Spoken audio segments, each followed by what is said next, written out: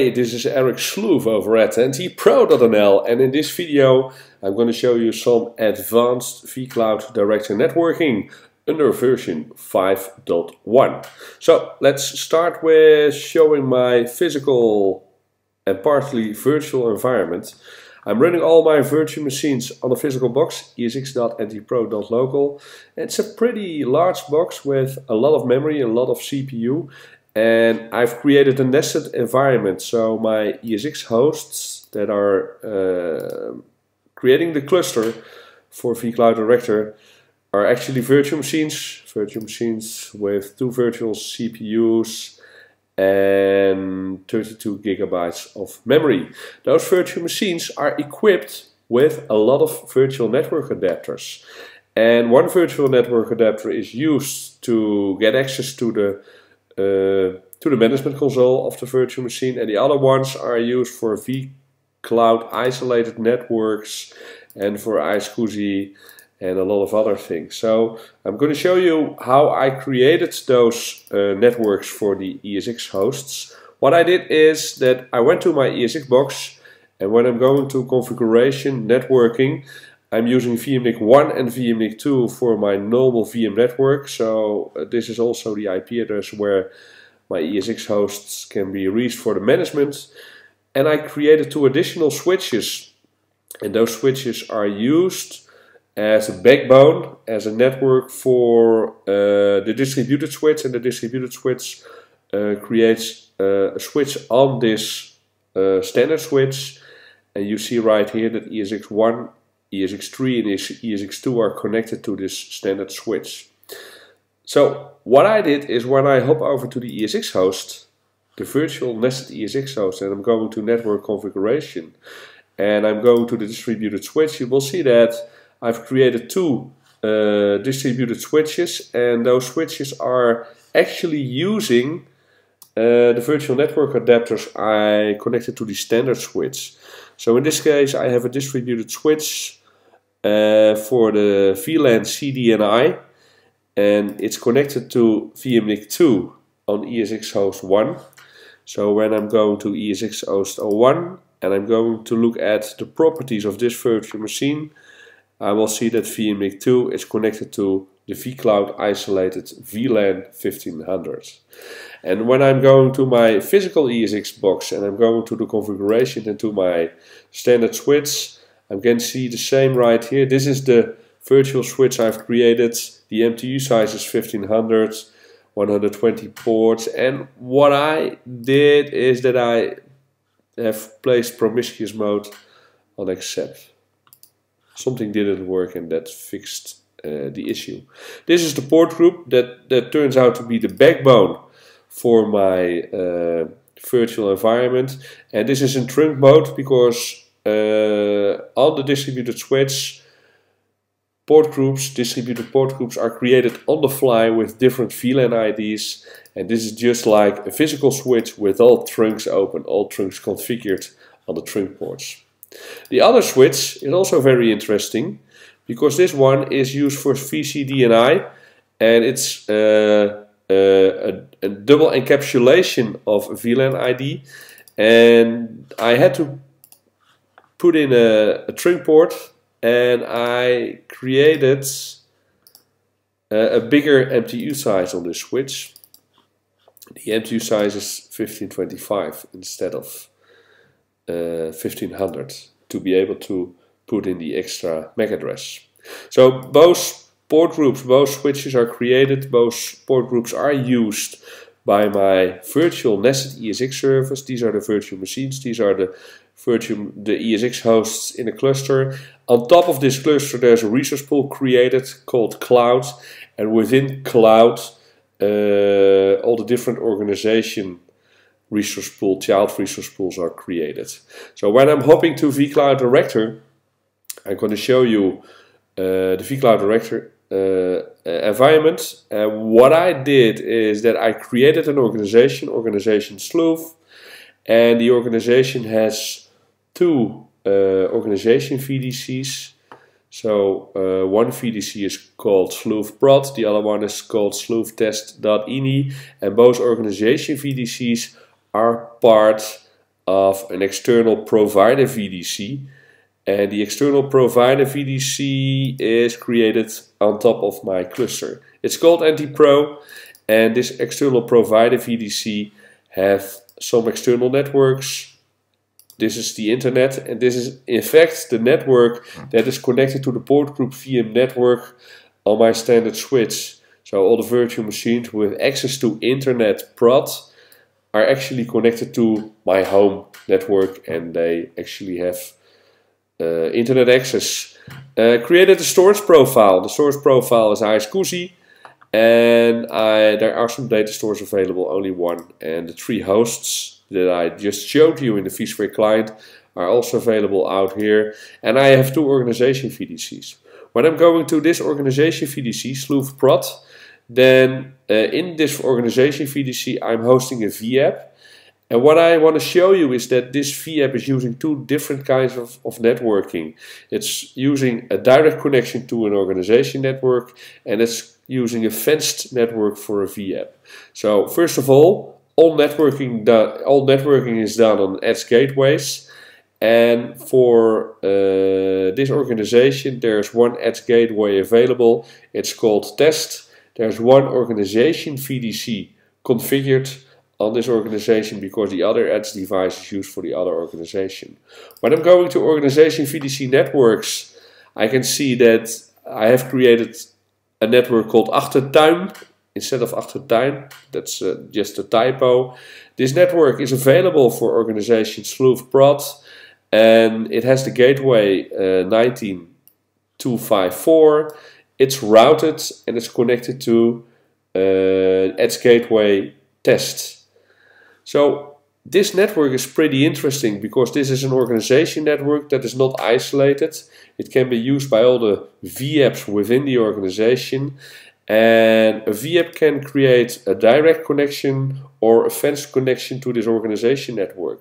So when I'm going to this vApp, I'm jumping into this vApp, I can go to the networking tab, and you will see what I mean. I have 2 virtual machines. Sorry, I have to go to the diagram. I have 2 virtual machines. One XP machine is connected to the organization network right here. And let's see if I can show you some configuration stuff. ipconfig/all. So it has the IP address 192.168.19.15, and the other virtual machine is hosted behind a fence. You see the fence right here, and when I'm going to this virtual machine you will see that it has an IP address of 172.16.110.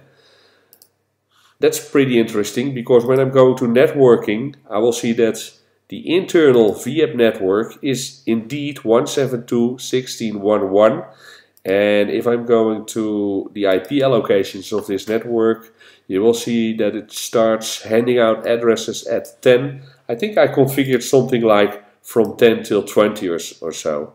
Let's go to the properties of this network. The network specification, yeah, from 10 till 20 will be handed out by this virtual machine. So this virtual machine must be able to go to the internet. So I have enabled net routing, so this virtual machine can go through this vShield Edge device through the organization network. But before I'm going to show that, first let's go to this virtual machine, because this virtual machine is directly connected to the organization network. And when I'm going to networking again, and I'm going to my organization network Achtertuin, you see that there is no possibility to configure any services right here. There are IP allocations. So I see that 990.15 is handed out to the Windows XP machine, but you cannot configure DNAT routing rules right here. You have to do it at the vShield Edge device, and it's a bit logical when you think about it, but I had to search for it before I finally found it. So I'm going back to home. I'm going to manage my virtual data centers. I'm going to select Sloof Prod, and I'm going to my organization VDC networks, and from here I am capable of configuring services.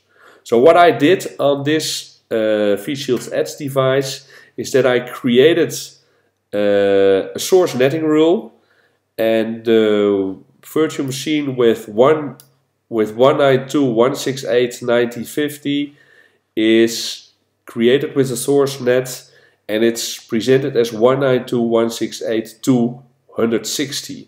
Any, so I should be able to browse the internet from this virtual machine, because this is the range that is always also available in the VM network, and it's my internet range. So let's check it out.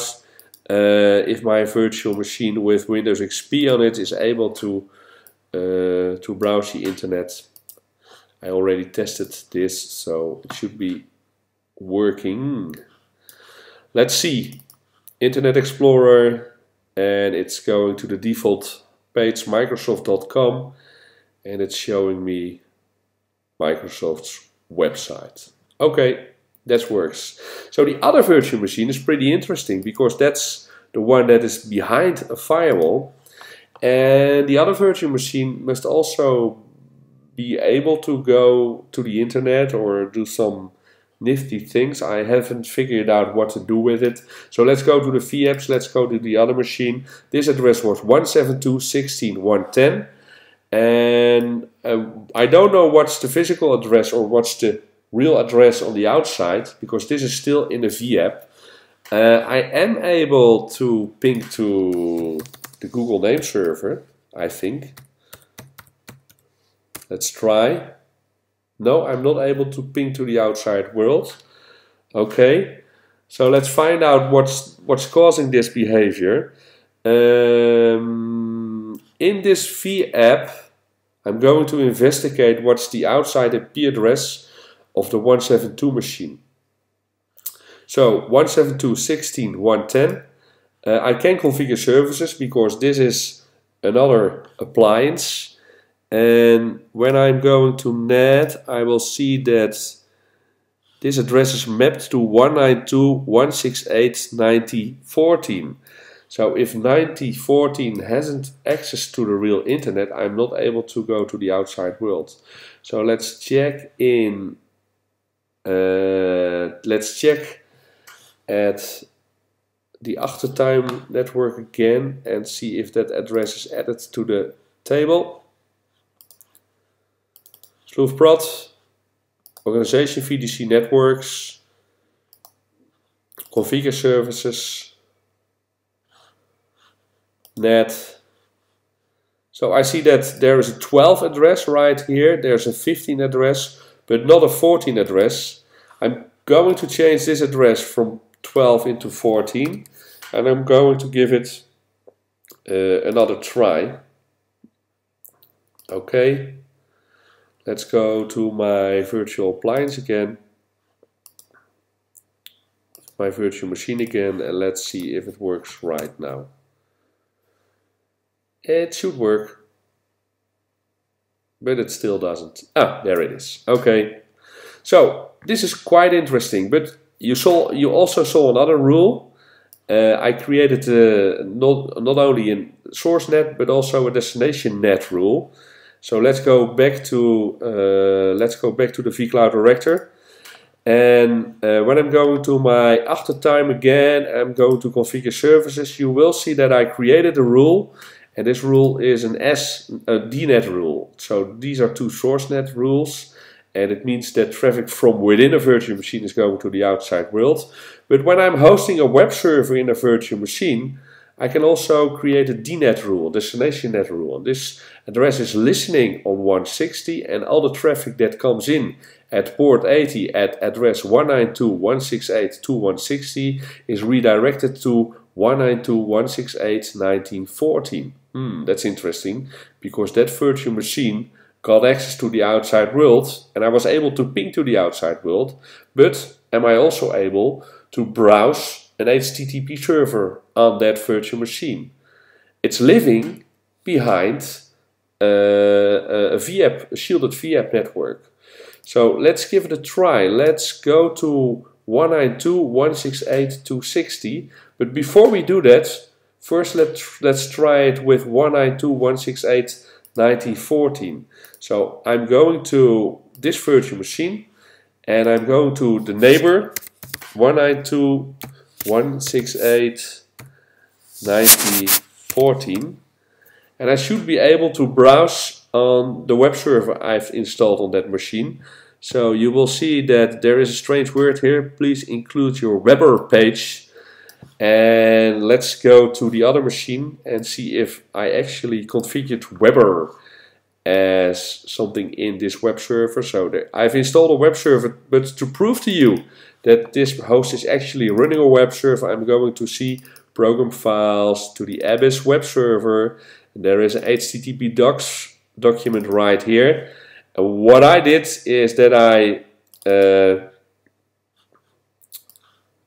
I went to this index page and I added an extra character right here. Should be able to find the word Weber somewhere.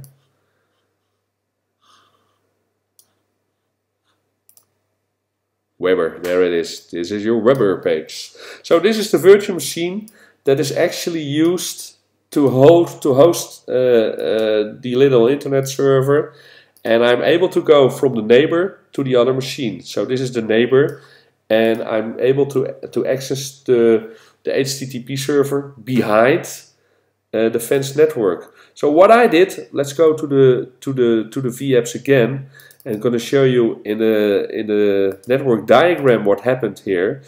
Is that I went from the virtual machine that is connected directly to the internet, and I went through the organization network, and I went through the vApp shield, and I went into this virtual machine because I created a rule right here on this machine.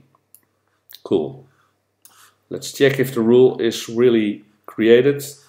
So let's go to networking, to the internal virtual appliance, configure services. There is a net rule created.